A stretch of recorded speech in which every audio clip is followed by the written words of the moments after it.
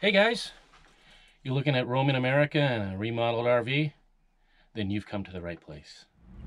Hey roamers, I'm Jamie. I'm Linda. And this is Roaming with Rosie. And it's been a year and a half since we did that video and we brought Rosie home. And we want to show you the completed renovation. It's all done. Let's take a look at where we started. We have a purpose, but to take that leap, you must recognize the person that's inside. Person that's inside. It's got wall-to-wall oak everywhere. There's oak. And if you come back here, there's more oak. And if you come back here, we've got oak veneer. And if you come back further, more oak. So the great thing about Rosie is we've got all this storage, literally tons of storage. We can easily go full-time in this rig, which is why we bought it. But really, seriously, all this oak is way too much for me. So back then, the only thing I could think of was, we've got to change the color of everything. Where are we gonna go? Yeah, but one of the biggest challenges was removing that old jackknife sofa. I literally had to cut it out. Today's a big day. We take out the jackknife sofa, we got the new recliners in, so we get to tear out that old ugly jackknife sofa and put in that beautiful Rec Pro recliner. But we're not sure if we're gonna be literally tearing out the jackknife sofa. Oh, we're gonna be tearing it out. Because we're not removing a windshield. Nope. Gosh, I hope we're not removing the windshield. No, I'll cut it apart if I have to. And it bolts right here, and then it's bolted to the slide out. So I'm just gonna take those bolts apart and then see if I can get this thing, see if there's more ways to break this thing down so I can get it out the door. Right there? Oh yeah, that thing just came out.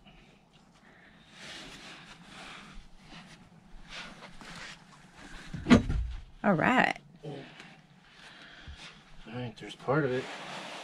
Let's call it a day. All right, I gotta get some tools.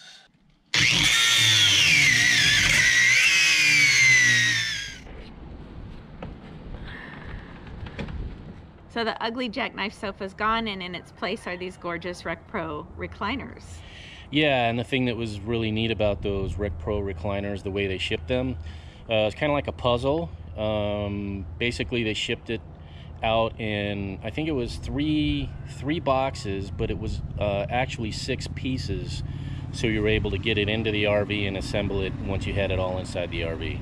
You also removed the attached table that only sat 2 people and it didn't expand. Right. And we just went and got this table set from IKEA, and it expands on both sides. Yeah, it has 2 leaves, and it actually has a drawer in it as well, so you can store a little bit of stuff. And the color is actually almost the same color as all the trim that we did in the coach. Yeah, it's kind of an espresso color, so it matches the valances really well. I also removed that old grandma chair that you hated. Yeah, it was kind of like Mama Bear's chair. It was way too soft and it was really low to the ground. Right, and it wasn't real hard to remove it because it wasn't attached at all. Yeah, we discovered it wasn't even attached to the floor. No, the only thing that held it in place was how heavy it was. Yep. We also got rid of the TV that was over the driver's side. It really doesn't even make sense that it was there in the first place because there's no seating in the coach that faces that direction. No, basically all the seating faces to the either side of the coach, so nothing faces forward. So what I ended up doing was building a custom TV cabinet. I know there's a lot of them where they have a electric lift to raise it up. I built it manually, so you can actually pull it up by hand, so you're not required to use any electricity. So I did that, and it also doubles as a workstation because I added a desk to the front part of it that folds up and down, so you can use it as a workstation.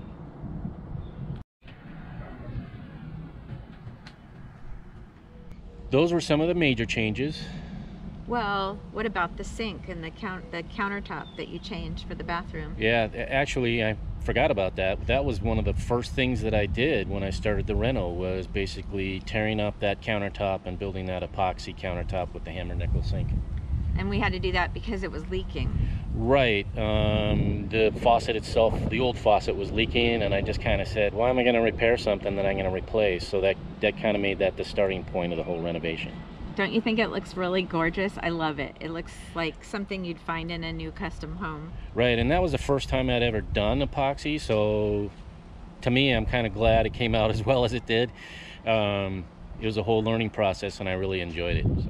Linda made sure we refinished all the cabinets in the RV. Yeah, I don't like oak. I've never liked oak. It was so 80s. She didn't even like it in the 80s. No, I didn't. But we used this product, Cabinet Transformations from Rust-Oleum. We'd already used it in our kitchen, so we had a lot of the stuff left over from that. But it really makes it easy to refinish your own cabinets and just do a step-by-step process. Right, you don't have to sand or anything. There's a thing called a deglosser, and you put that on there, and that basically takes the gloss off of the surface, and then it makes it so it'll accept and make the paint adhere a lot better. Yeah, it's bonding. Bonding, yeah, it's like a bonding agent almost. But wait, that's not all. There's a lot more. Yeah, should we go inside?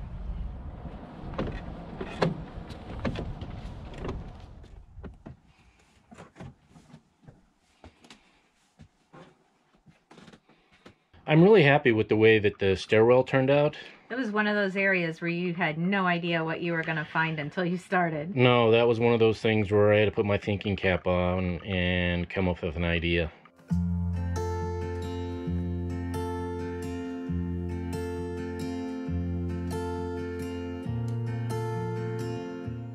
Would you say the biggest task was getting rid of all the carpeting? There was a few areas that were really tough. Yeah. I think the good thing about the Holiday Rambler and why we bought a 20-year-old Holiday Rambler was because they're built to last, meaning no one ever plans to take it apart.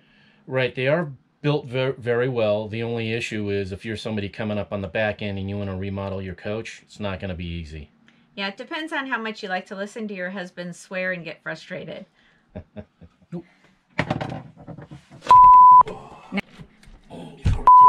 You have to be a little bit bendy to install these, I think. The flooring really tied the room together. Yeah, it's really pretty. Now, the plus side is it's super easy to clean.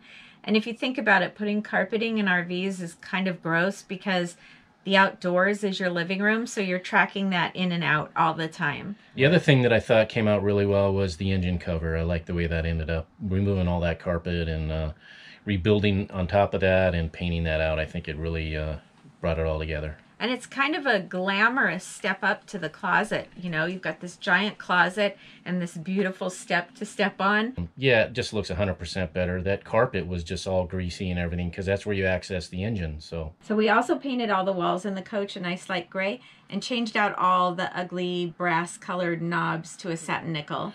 Which meant that the closet doors and also the shower enclosure had to be painted because that was gold as well. So I like it all matchy-matchy. Yeah, and matchy-matchy meant that all the light fixtures had to be changed too because that was all gold. So those are all satin nickel now as well. Some of them you were able to paint, but most of them you had to replace. Yeah, the ones by the recliners and the ones by the bed I replaced with new light fixtures, but there's this one on the ceiling and the one in the bathroom that I painted. We discussed a lot, well, argued about the espresso trim color, but I think you won that battle because it really makes everything pop instead of just being all bland.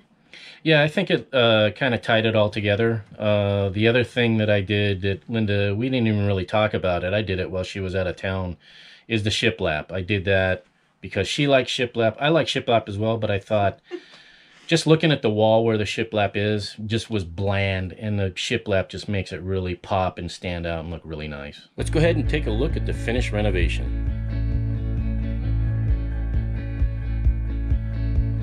Through the fields of our past, feelings part our ways, keeping us close but estranged now.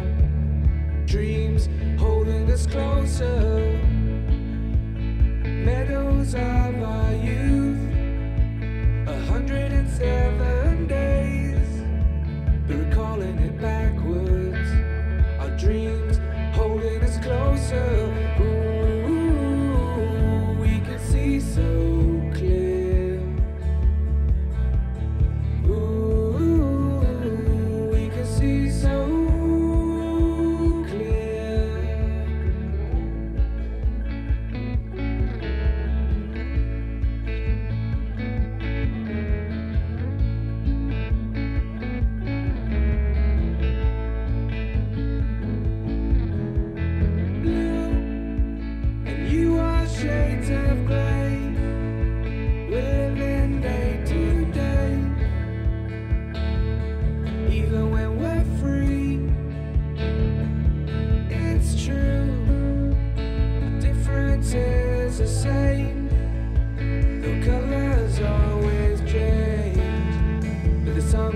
same now.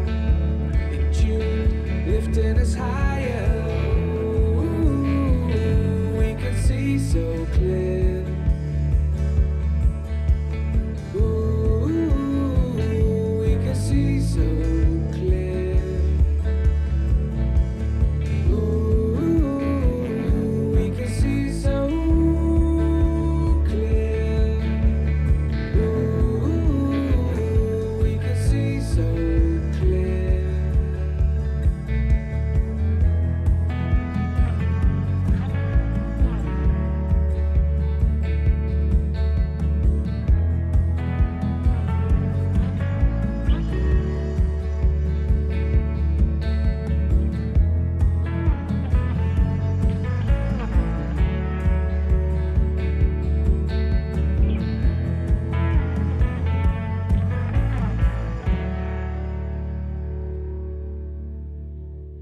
I feel really proud about how this turned out.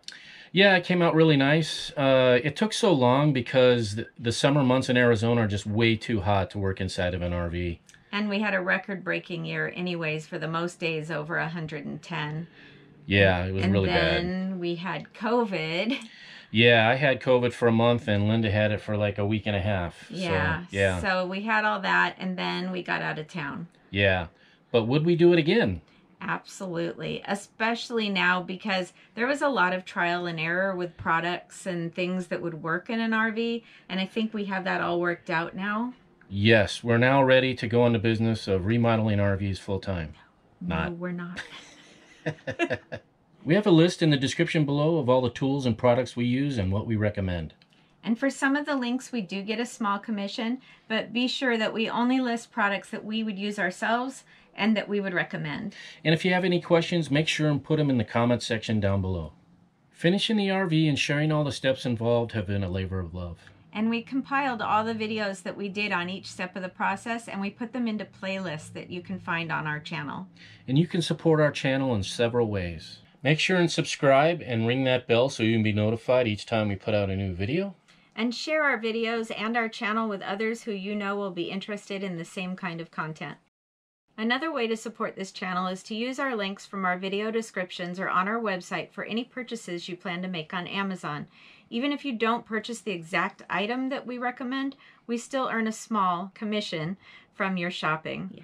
We really appreciate each and every one of you. Thank you so much for all the comments and questions. We'll see you next time. Hey roamers, don't forget to hit that subscribe button and ring that bell so you'll be notified each time we put out a new video.